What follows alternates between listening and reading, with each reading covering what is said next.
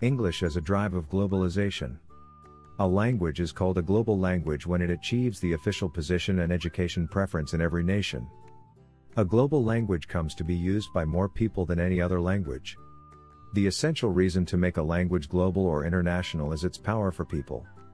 The power includes the power of the military, politics, and economy. English is a universal language. It is the world's second native language and the formal language in 70 countries. English-speaking countries are accountable for about 40% of the world's total gross national product, while English is used everywhere in the world. Spread of English. English as a language was brought to all continents over 100 years ago. English was the language of the explorers who spread its influence along with their foreign rule in India, Singapore, Australia, New Zealand, and America in the 1800s. Nowadays English is the official language of Singapore, Australia, New Zealand, the United States and has a significant influence in South Africa, India, and Argentina. During its history, English has borrowed words from many different languages. Today English words can be found in other languages around the world. Some English language learners can easily identify a few words in their native language that originated from English. World economics.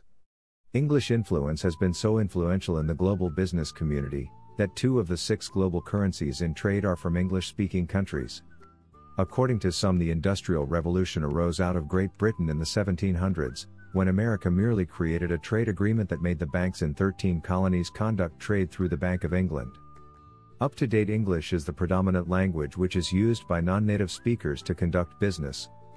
This language expansion is an indication of the technological and cultural influence of English speakers.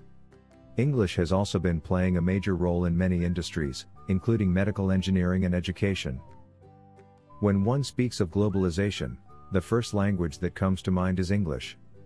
Its significance is recognized by millions of people that use it for living or work on a daily basis. English does make international communication and cooperation easier. English language skills become more sought after domestically and internationally.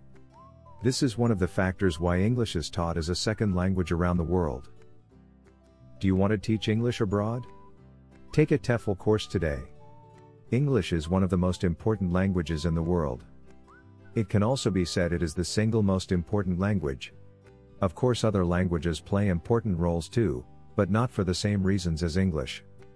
The English language is used to connect people across the globe. If not for English, the whole world may not be as united as it is today. The other languages may be important for their local values and culture. English is the official language for many countries and it plays a prominent role in all sector work, and it is highly useful for the business field and private sector. In today's world, using the English language makes people, businesses, governments closer, and more culturally aware.